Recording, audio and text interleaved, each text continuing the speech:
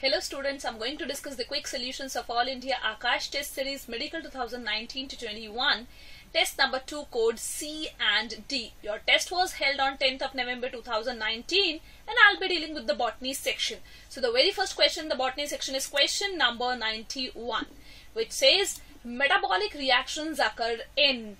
As you know, metabolism is the defining feature of the living organisms. It means metabolism is present in, or metabolic reactions occur in all the living organisms without exception, and it does not occur in non-living objects. So the metabolic reactions occur in living organisms only. This is correct.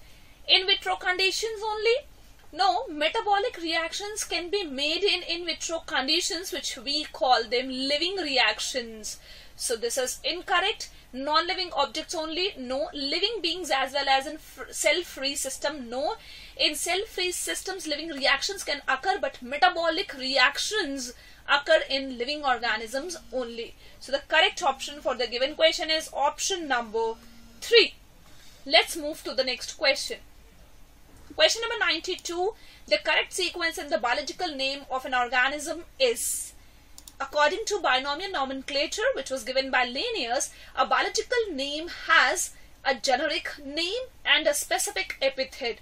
A biological name has a generic name, specific epithet, and the author citation. So first we write the generic name. For example, if we write the scientific name of mango, it will be Mangifera indica. And this is the author's name in the abbreviated form. So this is the generic name, indica is the specific epithet, and this is author citation. So the correct sequence is generic name, specific epithet, and at the end it should be author citation. So the correct option for the given question should be option number 3. Let's move to the next question. Question number 93. Identify the taxonomical age on the basis of following information. Educational institutes maintains this for study and reference, and it has collection of preserved plants and animals. Option number 1 and 2 are ruled out, as in the second statement it is written that it has collection of preserved plants and animals. So animals cannot be preserved in herbarium or in botanical garden.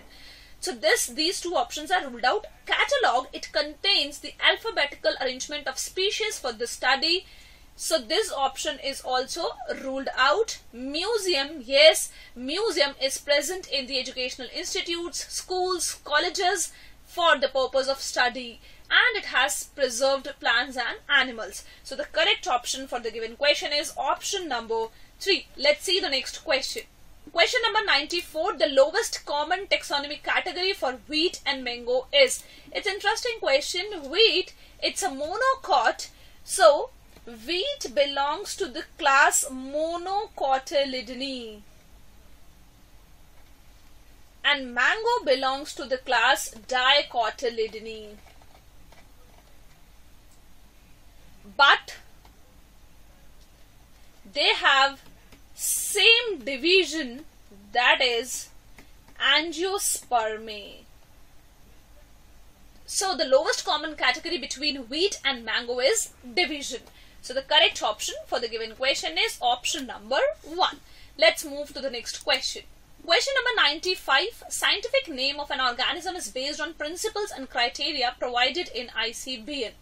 It can be said that this organism, so for an organism, the scientific name was based on the criteria which was given in the ICBN.